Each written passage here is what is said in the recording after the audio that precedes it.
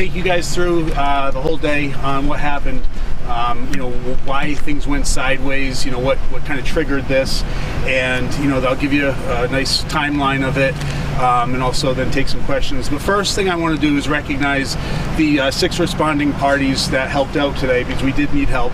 The Department of Correction is the first one. They sent a lot of their response team.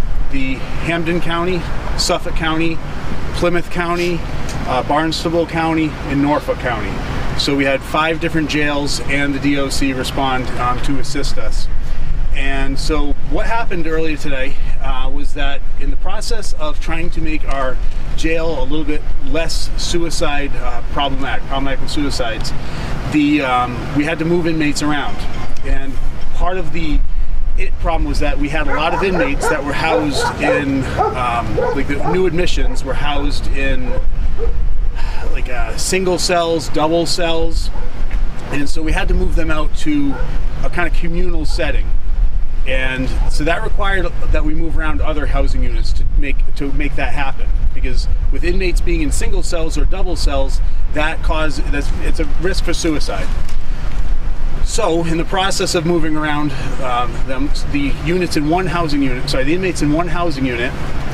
some inmates, not all of them, there was actually about 17 ringleaders in that one unit that had, I think it was close to 80 inmates. I think it was 75 or 80 inmates.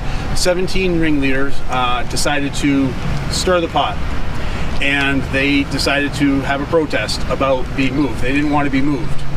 Now, this housing unit that housed these inmates, we don't have locks on those doors.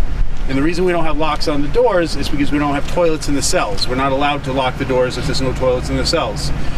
So we had a volatile situation where we had as many as 75, 80 inmates that were agitated, and they also did a lot of damage, probably anywhere from between $100,000 to $200,000 worth of damage from our early estimates. And we had to basically try to de-escalate the situation. So things started really going sideways around 9 a.m. and I was notified probably within a half hour or so that things were going sideways, so I immediately came down as well. By probably 11:30, we were in the process of responding to demands. They actually wrote a list of demands, and the list of demands, some were not possible to be this is a photocopy of it, but we couldn't accommodate all of these, but some of them we could.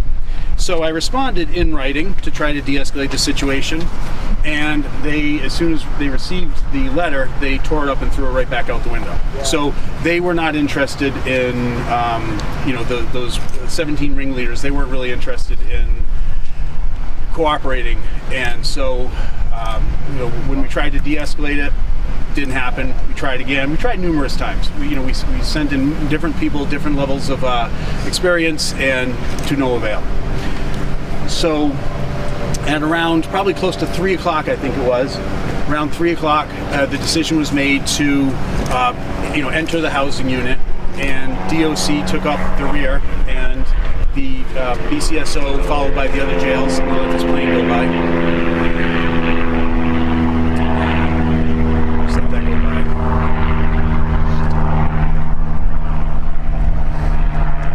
So the Bristol County Sheriff's Office, followed by some of the others, the other jails, they went in through the main entrance to the housing unit, and they quickly took back the housing unit. There were no injuries to inmates or to correctional officers, and that was the number one goal.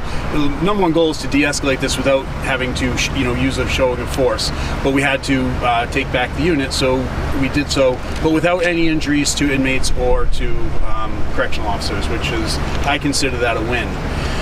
So that was taken back pretty quickly. The 17 inmates that were the ringleaders, they were spread out to other county jails throughout the state, so that they are not going to be in a place where they can stir the pot again here. And the other inmates were then dispersed throughout the rest of the sheriff's office, like the Dartmouth House Correction. Then we had to deal with the second housing unit. The second housing unit was far more mild. The second housing unit was right next door to the first housing unit. The second housing unit had 63 inmates in it, and the second housing unit was agitated, but they weren't really at the level that the first housing unit was. The first housing unit, like I said, has between $100,000 and $200,000 worth of damage is our estimate. This second housing unit, there was far less damage. They destroyed a control console that opens and controls the doors. That was destroyed, so that basically made that housing unit like unusable at this point. And so we had 3 agitators inside that housing unit. They've also been sent out to other sheriff's offices, other House of Corrections in different counties.